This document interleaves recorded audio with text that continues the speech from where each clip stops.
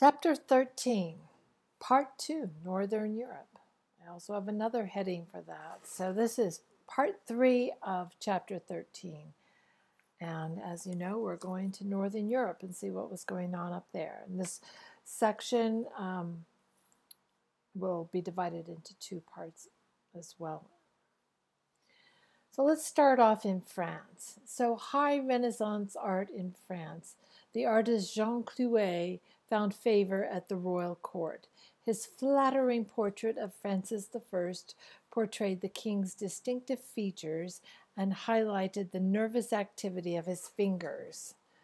This is another one of those paintings where I like to point out problems, but just look at the man's neck and maybe the way that the drapery is handled over here on this sleeve, for example. So I'm sure it was the best he could do, but let's keep moving. So here's a little hunting lodge that Francis I had transformed into his palace outside of Paris, a palace where he could conduct the affairs of state but not be in the city. And there's a lot more leisure grounds out in the palaces. So this is Fontainebleau. This is an aerial view of it. It's a bonus feature. The text includes an interior of Fontainebleau, but I wanted you to see the whole thing. So there's the palace. And this is an example of how the interior was decorated. So Francis I hired Francesco Primaticcio to finish the painting project at Fontainebleau. The chambers of the king's mistress were richly and densely decorated with wall paintings and stucco figures. So Primaticcio was a Mannerist painter in Italy. Italy's really where Mannerism was. And it has an audience in France. So the king liked it and brought an artist up to do his decorations. So this is just an example. It supposedly reflects his taste. I don't know. Let's look at some more mainstream stuff, the stuff that would have been seen by a slightly wider audience. So this is in Germany now. Matthias Grunewald's style continued indigenous currents of emotional medieval spirituality. I didn't show you that, but there's plenty of it. Images of horror and pain, especially of the crucifixion and death of Christ, just get a lot of attention in the Gothic period. When the altarpiece was open, this altarpiece, paintings of St. Anthony were displayed on the wings. So there are three states of this altarpiece, and this is the third and final state where it's the most open. And the interior here, this niche, has some actual wood carvings by an artist named Hagenauer. And the altarpiece is really focused on St. Anthony of the Desert, the same Anthony we saw earlier who was tortured by the demons in that early print. And we're going to look here. I've also included a link to a film that I like to show to my students because it is kind of confusing to understand how this whole altarpiece works and fits together. This is the first state where it is the most closed up, although I really think that these side panels probably fold in too. So it's a pretty dynamic altarpiece as such.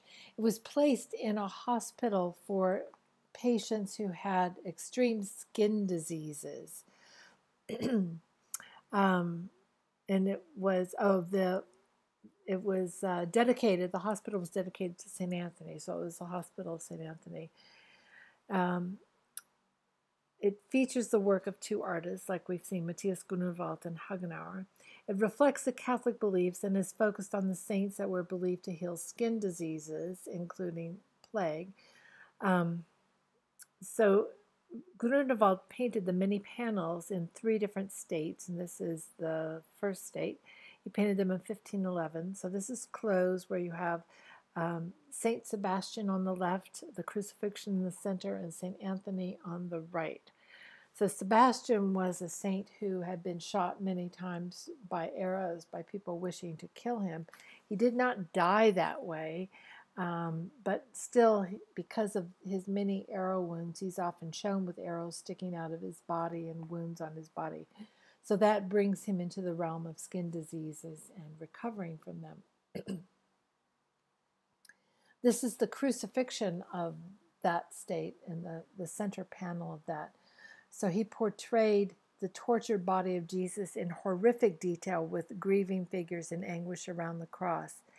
And I really encourage you to watch the film because it will give you a lot of good details of this, where the skin is just disgusting and there are thorns popping out and there's blood and scabs and his feet look absolutely wretched. So it reflects a lot of skin and physical issues that would have been a source of pain, and that's because the people in the hospital were suffering, and this comforted them in a way to say, you're suffering and Jesus suffered also, and you will have an end to your suffering, which of course they all did. This is an imaginary crucifixion scene, and I think it's very poorly painted. Mary Magdalene, for example, seems to be shown much too small, almost child size here. Mary and John, John is comforting Mary. Over here is John the Baptist with the lamb that is one of his attributes, the Lamb of God. And anybody who's familiar with any of the gospel books knows that by the time Jesus was crucified, John the Baptist was long dead. So he could not have been there. So it's really an imaginary scene.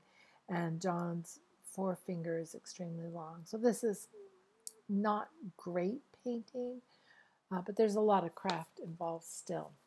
This is the second state on the inside, open before you get all the way to the end. So in this state, the meetings of St. Anthony and Paul, well, that's not what I'm seeing here. Oh, that's on the left. This is, open one. Sorry. Which includes the Annunciation in the left panel. And in the center, we've got an angel concert where there are angels entertaining the Virgin and Child. So this is really one scene, and it's a little bit misleading because of this dark line separating them.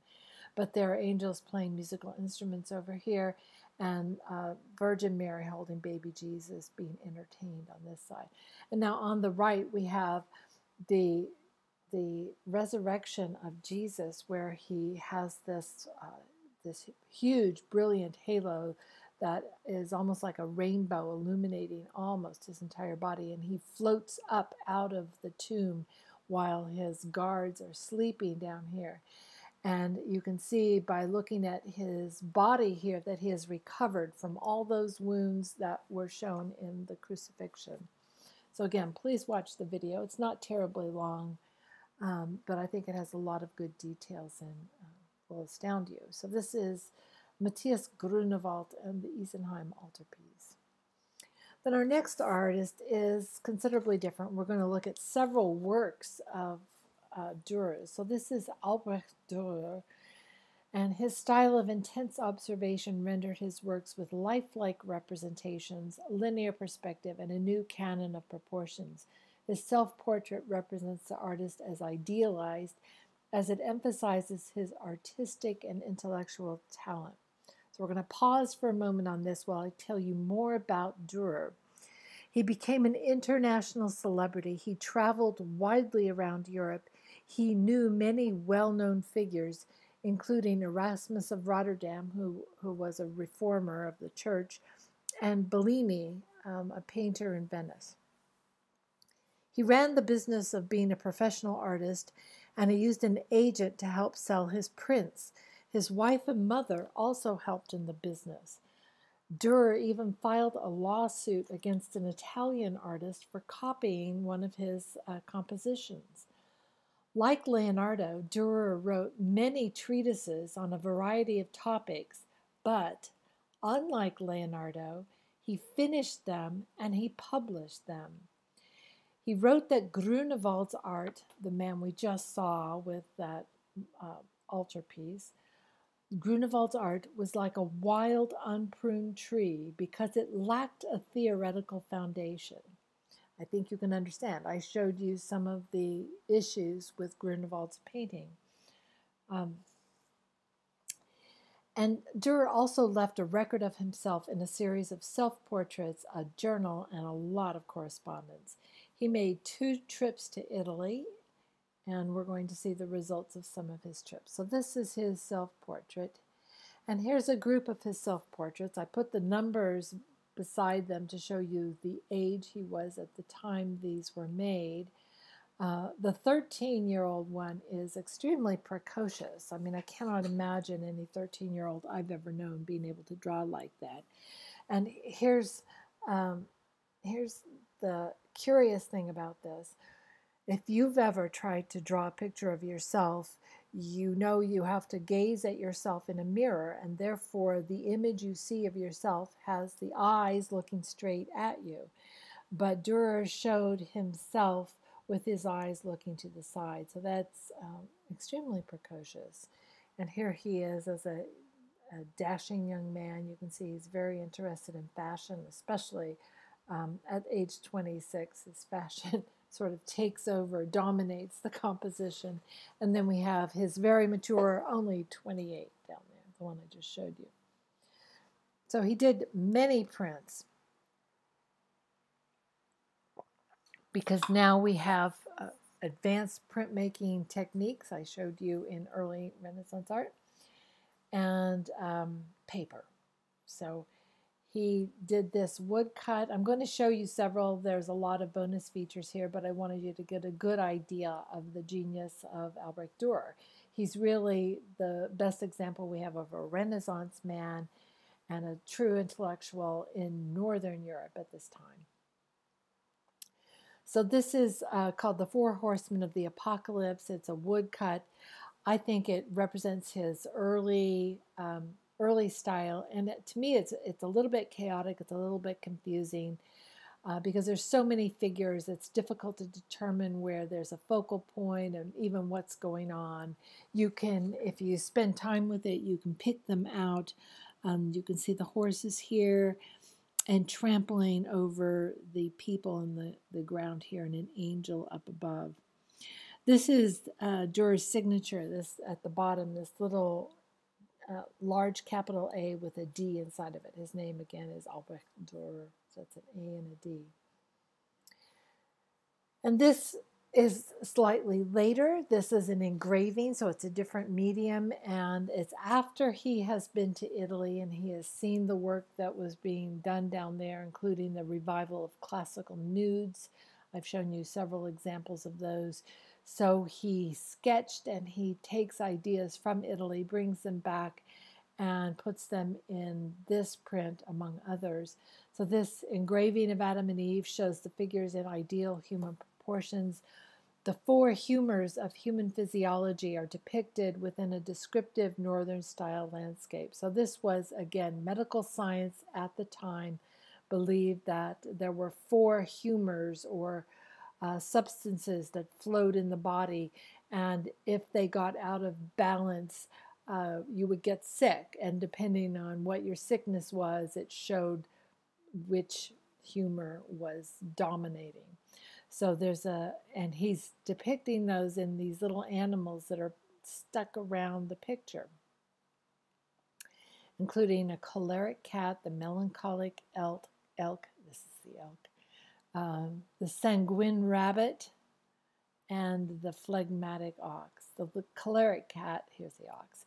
The choleric cat is in the foreground, and Adam has trapped a mouse under his foot. So the cat and mouse symbolize the tension of this moment in human history. So in the creation story, this is when, or the exact moment when everything begins to fall apart, when Adam and Eve rebel against God. And you can see there's a serpent in the tree which is eating on an apple, and it looks like Eve has another one in her left hand. So things are about to collapse.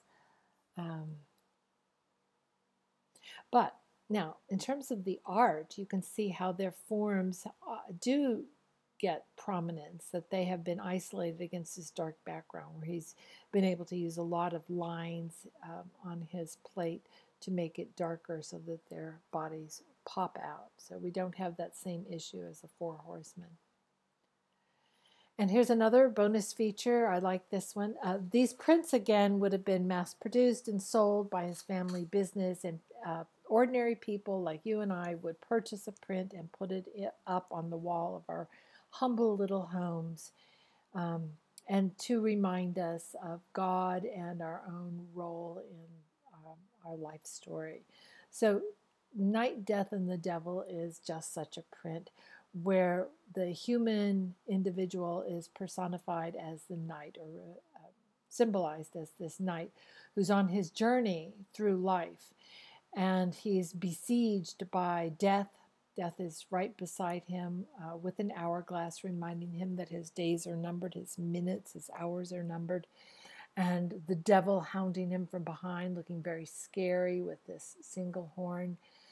He has a faithful companion in his dog that is joining him on his journey.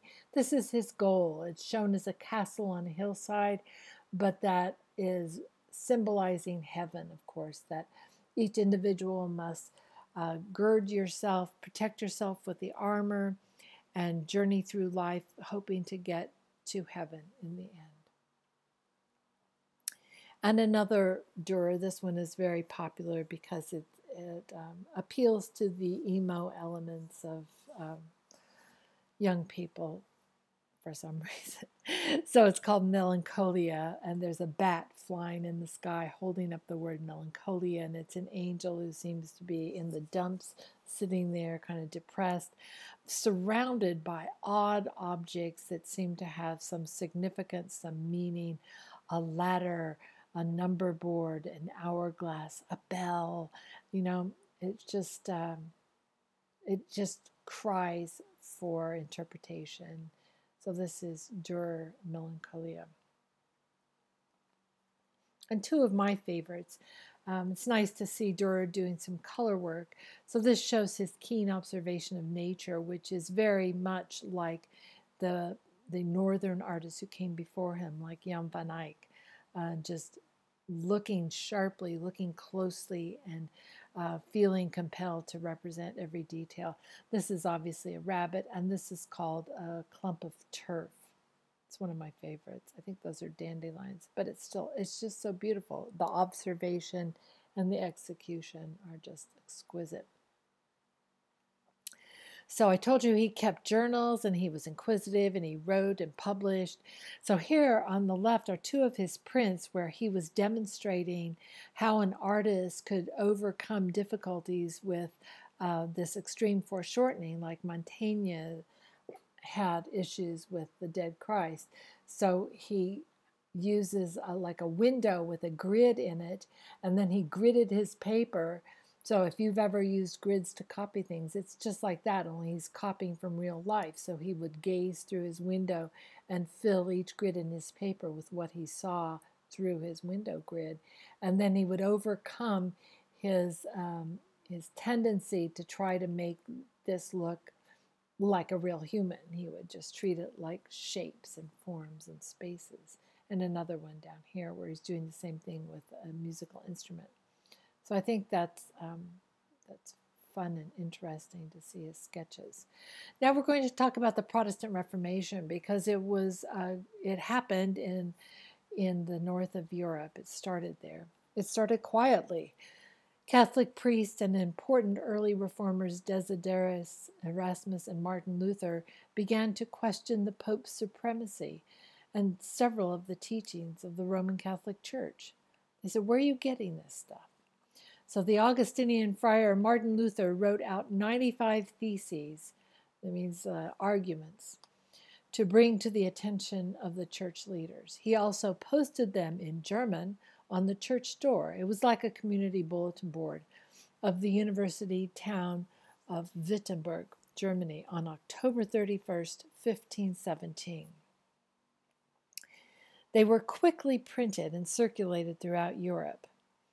The lack of response from the church or a willingness to consider change led them to break away in a reformation. So that's kind of what started the whole thing.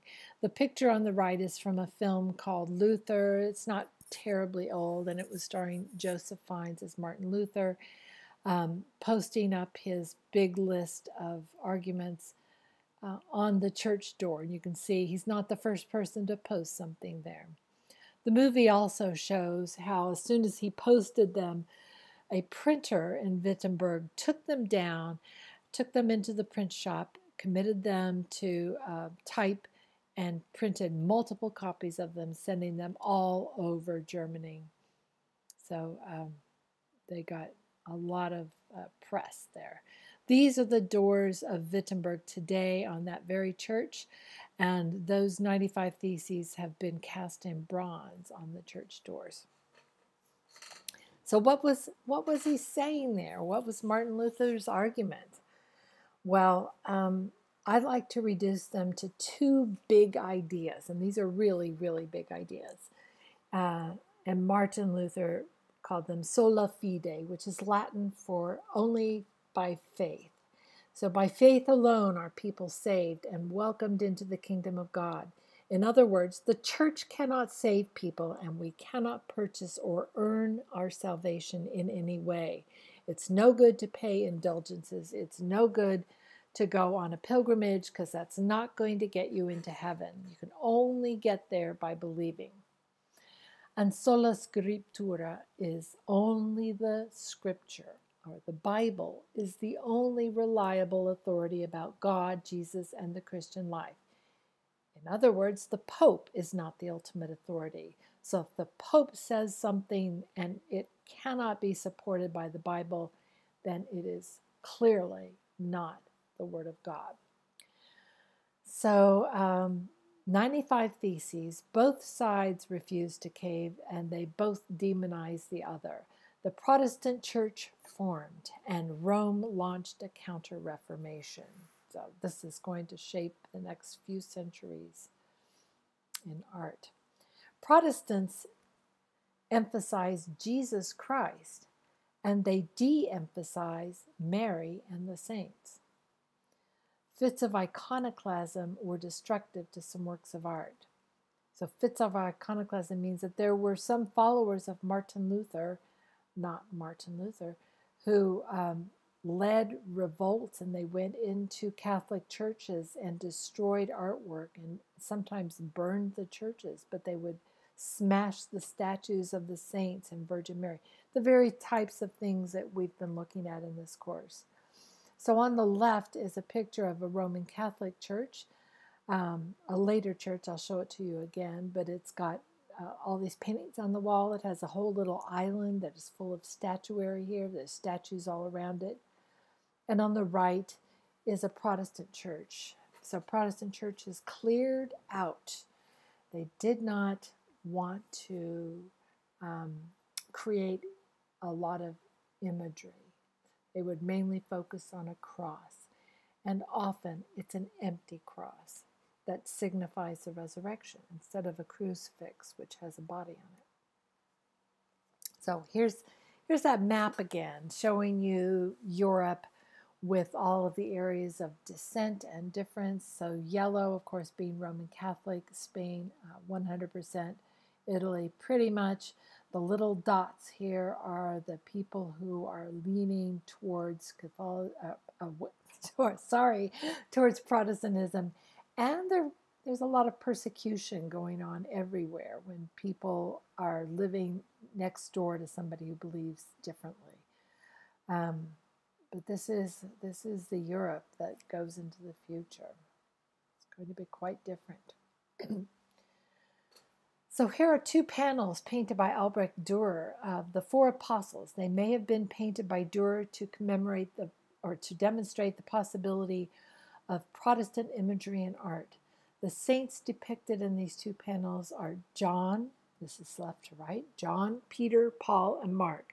These were dedicated to the German city of Nuremberg, which had adopted Lutheranism.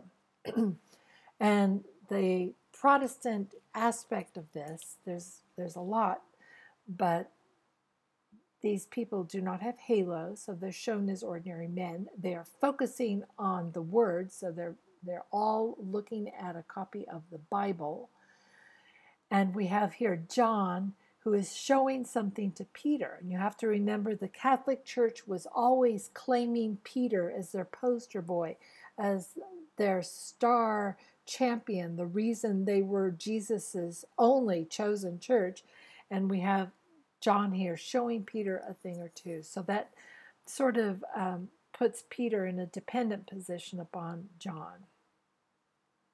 I'm just saying, it's baby steps. It's very subtle. And now I hope you get that, the difference and what was going on in Europe in terms of the Protestant Reformation. So we're going to continue briefly after this with part 4.